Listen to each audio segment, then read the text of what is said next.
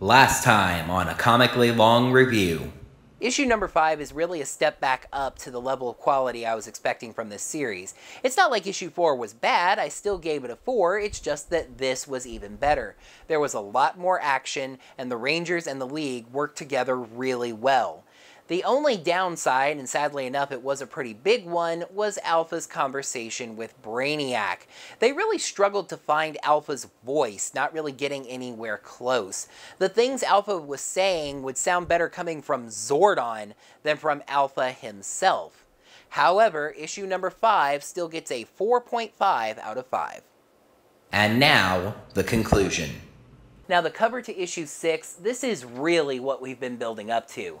The Justice League and the Power Rangers in their Zords charging into battle together. If anything, the background is a little bland, just yellowish sunset summer type scene, though it does have some clouds, so that's cool, I guess. We open on what really should have been a full-page spread, maybe a 2-page spread. Find a way to just do something else on the first page. The Rangers and the League flying all around the battlefield, fighting Z-Putties and, B-Bots, I guess, while in the background, a giant Alpha 5 punches a space worm in the jaw. Alpha does one of those one-punch-per-word things while going, "I! Yai! Yai!" But the first I is spelled A-Y-E instead of A-I. Therefore, any lines I read as Alpha from here on in are going to feature a Scottish accent. Anyway, Alpha punches the beast and it falls into a building, sending some rubble falling. Wonder Woman calls Superman, though since Alpha screams, "No!" it seems like they're worried about Superman? They fly over and catch something? Seriously, we see some small pieces of rubble falling off the building, but Soup and Wendy catch like half of the roof. Alpha is apologetic. "Oh, Power Rangers, I could have crushed those people, or you. I'm sorry. The Rangers are understanding though. I mean, this is his first time punching a Leviathan. However, it reminds Jason that they should get Angel Grove a safe distance away. Flash says he can get it far away in a, well, flash, but Zack stops him. Then Jason points out that the command center isn't actually in there, meaning that's not where Zordon is. 1, duh, I pointed that out earlier, the dome would have needed to be a lot bigger to encompass the command center as well. 2, stay consistent with the Rangers. The art is jumping around a lot. Yes, I'll grant you that Jason could have walked over and realized that, but we don't see that, and Zack just said, "Wait," and then let Jason finish the thought.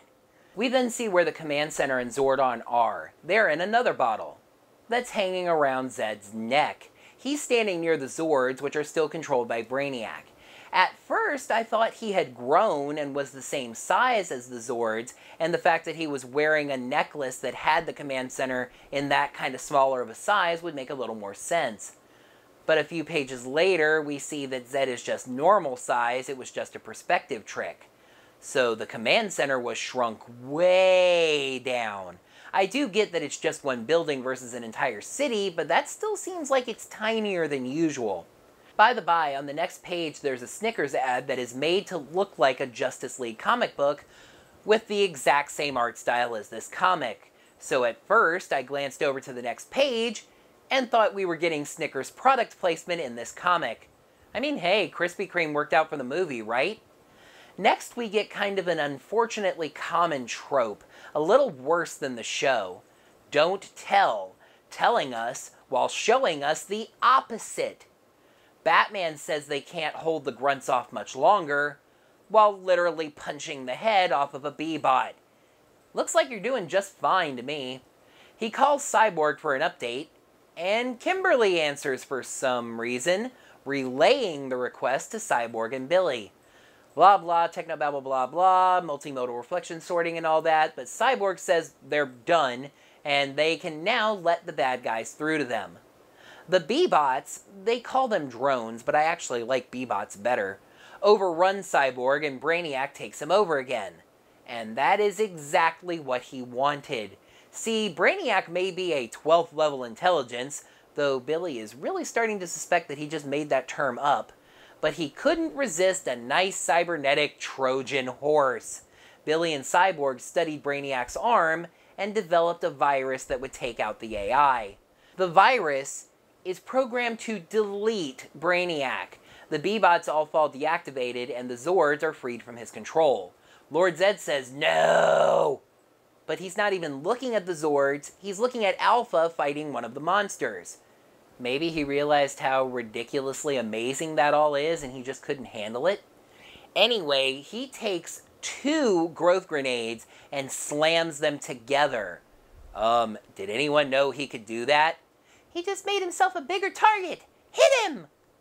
Zedd responds by zapping the crud out of them and Superman. No. Magic. Superman. Clark! Why are you saying one word at a time? And P.S. Oh yeah, you really care about Clark. Say, is that kryptonite in your pocket, or are you just happy to see him? Zedd moves in to stab Superman, but the Megazord slides in for the save. So, Zedd is just regular giant monster size? Why did he need 2 grenades then? Did he have to have 2 to grow since he's already so powerful? Weird. Alpha, showing off a huge metal set of ballistics, runs up and shoves Zedd in the back. Creatively, this swings the command center up towards the Megazord, and they grab it. They hand it to Alpha for safekeeping. Alpha, do not spike this one. Zedd punches the Megazord in the face, and the Rangers taunt him. Was that supposed to hurt? It takes some adjustment, doesn't it? Suddenly having limbs that weigh more than buildings. Maybe, if you had some time to get used to it, this would be a fair fight.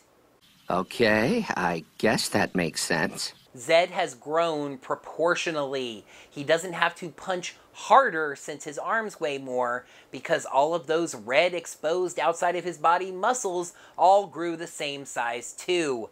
Zedd's punching strength would be just the same as it was when he's small, just scaled up proportionally.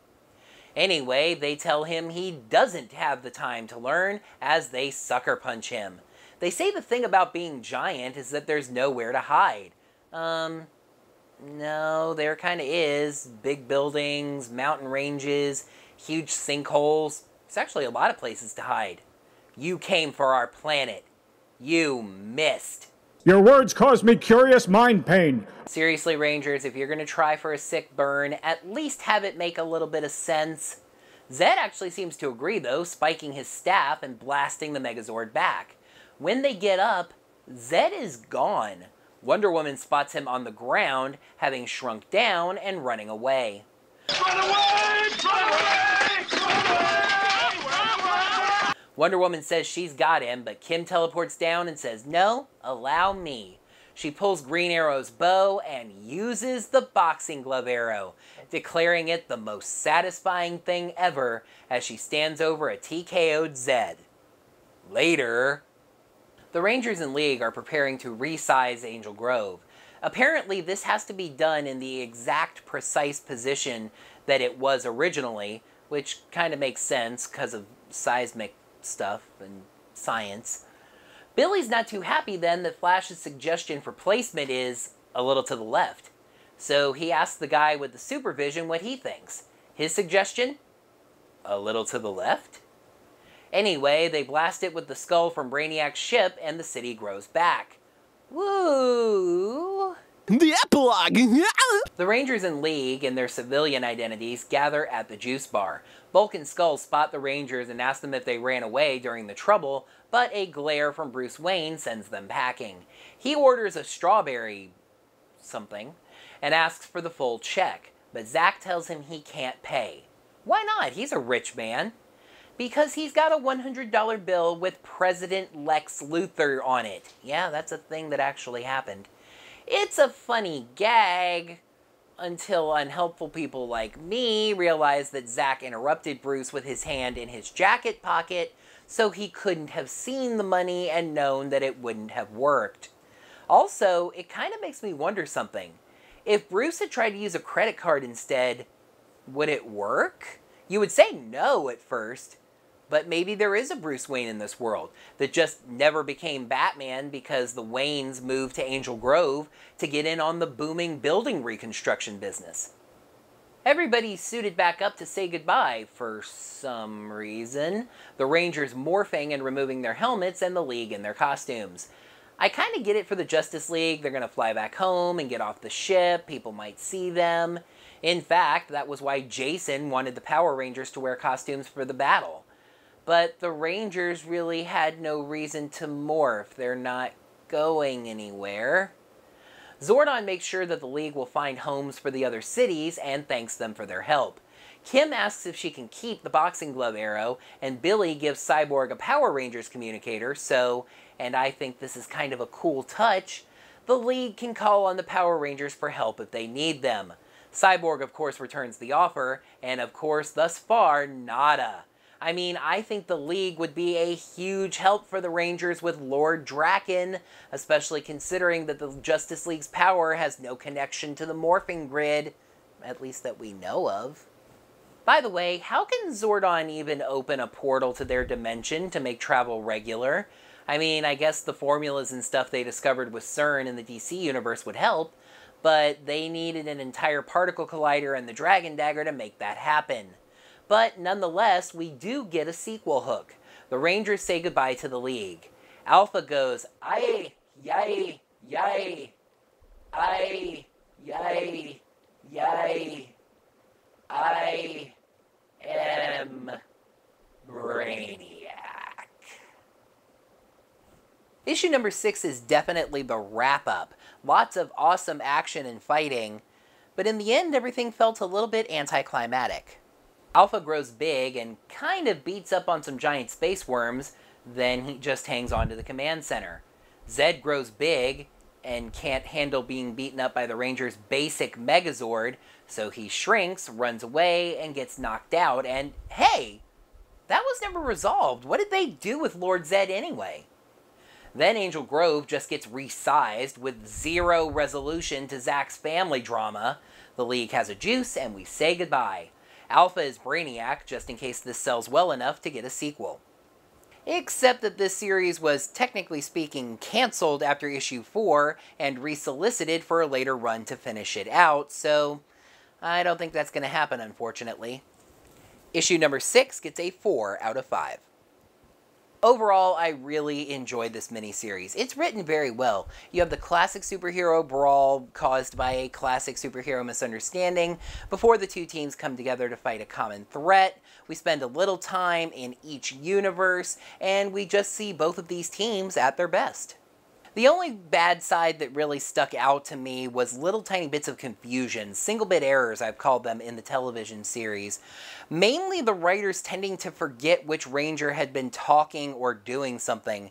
In a funny way, it kind of reminded me of the original Super Nintendo Power Rangers video game, where the Rangers were all just recolored sprites of each other, male and female. It seemed like the writers were looking at those and just couldn't tell the Rangers apart sometimes. And weirdly enough, that's something that actually got worse as the series went on instead of better. But all in all, this was a fantastic story, a great miniseries, and if we were to get more of this team up between the two teams, I would be all over it. Speaking of more, next time we're going to get more universes as we step into another one. With the recent sale of the Power Rangers franchise to Hasbro, many fans had their hopes reignited for a sequel to the 2017 Lionsgate Power Rangers movie. However, how many of you heroes know that we already got a sequel to that movie? Tune in next time for part 1 of my review of the graphic novel sequel to the 2017 Power Rangers movie, Power Rangers Aftershock. That is going to do it for another comically long review. Thank you, heroes, so much, as always, for watching. In the comments below, let me know what you thought about not just these 3 issues, but the entire Mighty Morphin Power Rangers Justice League comic series in general, as well as my review of it. And let me take a little pause in my normal outro here to also say, I greatly appreciate those of you who have told me that you have been keeping up with comics like these, like this series, by watching my reviews. That does mean a lot to me. However, I absolutely have to stress, please support these comics financially. I think it's even more important for a miniseries, I should say, like this, as opposed to the ongoing Power Rangers comics, which are now both well over 10 issues. Go-Go Power Rangers is approaching 15. Mighty Morphin Power Rangers is in the 30s, so those have some staying power to keep going. But crossovers like this, it's not such a sure thing. This series was almost canceled due to low sales. So sales of these comics are important. You can get them very cheaply on Comixology, and if you are watching this video, you can access comics on Comixology to read them and support the line financially. And if you can, just get the physical copies. I think it's cool to have physical copies and collect them and be able to read them anywhere at any time. I was reading some of the comic archive that was recently released by Boom on the airplane to California, so it's good to have physical copies of things sometimes. Please support the line financially. I'm not trying to replace the comics by doing these videos. I'm just doing reviews of them that try to encourage you, since they're good, to go out and buy them. All that being said, please subscribe to the channel to see all of my videos, including these comically long review videos. Ring the bell, make sure to get your notifications set up so you get notified whenever I post these brand new videos. And if you really enjoyed this review and would like to support the channel financially, head over to digitaltipjar.com/OrangeRangerVid, toss your tip change in the jar, and I'd be grateful for whatever lands in there. Until next time, heroes, may the power protect you. The Justice League, the Justice League and the Power Rangers Zords. It is, isn't it? Oh, some of those, whatever. However, it reminds Jason that they should get Angel Grove a safe distance away. Flash says he can get it far away. At first, I thought he was the same size as the Zords, with the exact same. Lord Zedd says, no! But he's not looking at the Zords. But Alpha is fighting at what? Zedd responds by zapping the crud out of them and Superman. No magics. What? Was that supposed to hurt? It takes some adjustment, doesn't it? Suddenly, it takes some adjustment, doesn't it? Zedd punches the Megazord in the... and I should take the opportunity to see who's talking. But nonetheless, that is something of a sequel hook. The Rangers... oh, farts. Except that this series was actually, technically speaking, overall, I really enjoyed this series. Yeah, you know what? I'm only holding 3 issues of it, so. The two teams come together to the... It's written very well. You have the classic superhero misunderstanding leading to the classic superhero brawl before the two teams come together to an understanding in order to face a shared threat. You know the problem with recording here versus recording over there? Over there, I can just steal a glance at the TV. Over here, it's halfway across the room to my right, and I can't really see it, and you're gonna notice if I look over. You have the classic superhero team brawl. Battery's running out. We gotta wrap this up. The only real downside that sticks out in my mind are these little bits of confusion, single bit errors as I've called them, such as times as the Rangers forgetting, or the... Tune in next time for my review